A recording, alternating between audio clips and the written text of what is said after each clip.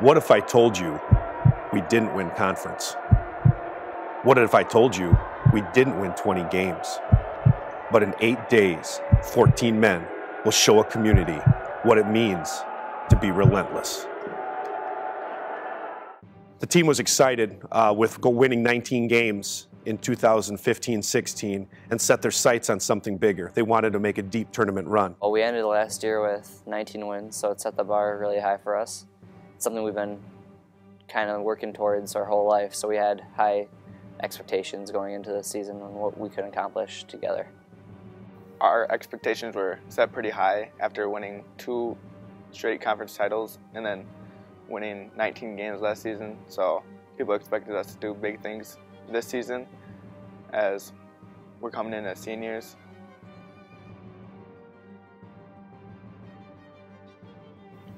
The gym was usually open from like 7 to around noonish, so we did a lot of open gym, a lot of drill work in there.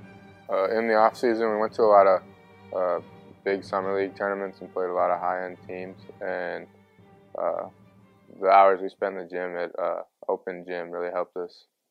We felt that we could play better than we were playing.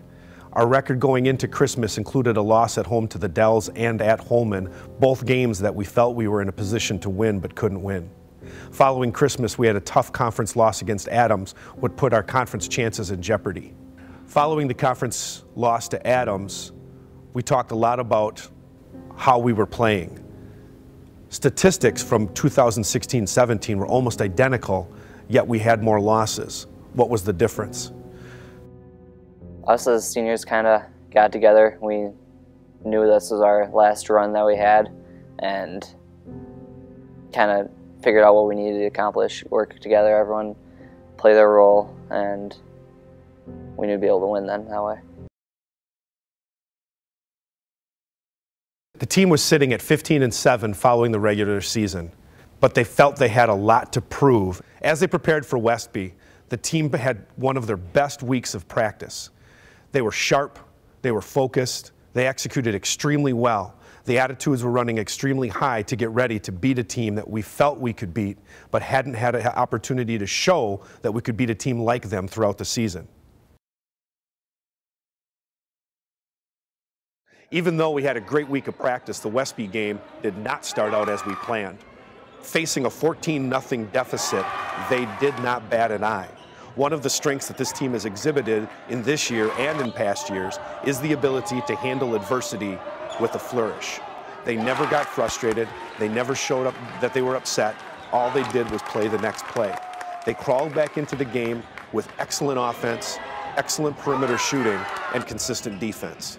They forced the game into overtime late with excellent possessions down the stretch. Exciting game this evening in Westby. Norseman hosting Mauston. We pick it right up in overtime. Mauston gets on the board first. Joe Bauer to Taryn Hall layup, and they go up 2. Westby answers. Eric Lubke drives baseline and lays it in. Ties the ball game back up. Back and forth. Here it's Mauston's turn. Bauer, Keenan Fassett for the lay-in. They're back up by 2. Golden Eagles then find a little separation. Mitchell Birch hitting a wide open 3, and they lead by 5. Westby misses a 3 at the buzzer, 74-71. Bloomer wins the other game in that regional by 2 as Black River Falls gives them all they can handle. Mauston traveled to the top seed Bloomer Blackhawks, and they began the game much better than they did against Westby. They were sound defensively, and they executed at a high end using many screens that forced Mauston to play very tough defense all game. It's a really fun environment. It was a really small gym, packed full of our fans. We traveled really well. It was really loud, and it was a really fun experience. It solidified us as being the great team that we knew that we were. Beating Bloomer in the regional finals is probably the most exciting thing that's ever happened to me part of Mauston basketball. Holding up the plaque at the end of the game was incredible. It was an incredible feeling, and hopefully we have more of that in the sectionals. This incredible team effort led to Mauston's first regional championship in 41 years. Well, the Cinderella from our area has to be Mauston. The 5 seed winning 2 games on the road on their way to a regional championship, an overtime victory at Westby, and then taking out top-seeded Bloomer. The gym was packed, the environment was crazy, and our fans were super loud, and the outcome was even better. Following the huge regional championship victory on Saturday night, the Golden Eagle boys were allowed a 1-day rest before they started their 3-day preparation for the GET Redhawks to be played at Osseo Fairchild High School in the sectional semifinal. GET played 5 guards, all who could shoot threes and all who could work off the dribble. Team defense would be at a premium to handle this high-octane explosive offense. This team had been to state the previous year and would be playing to try to get to their 3rd consecutive sectional final. The Golden Eagles came out firing at Osseo Fairchild High School, led by Mitchell Birch's 3-pointer to get them on the board. They went up 9-2 and showed GET that they were there to play. Shortly after, GET regained their footing and climbed ahead of the Golden Eagles by as much as 12 points in the first half before going into halftime up 9. Hall led the Golden Eagles with 37 points, including 14 of the final 15, as the Golden Eagles surged ahead and took a lead late in the game.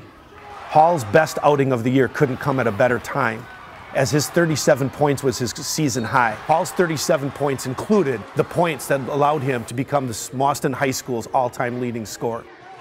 And it was all Tarrant Hall down the stretch, and Mauston has a 62-59 lead. GET, one final chance. They're down by 3 with the ball. Shot at the buzzer does not go. Mauston wins by 3, 68-65, as they move on to face Prescott on Saturday.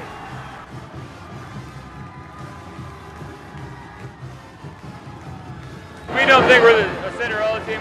We knew that our entire regional and sectional was pretty competitive, probably even all around, so there was no doubt. We didn't have any doubts that we couldn't win any of the games going in.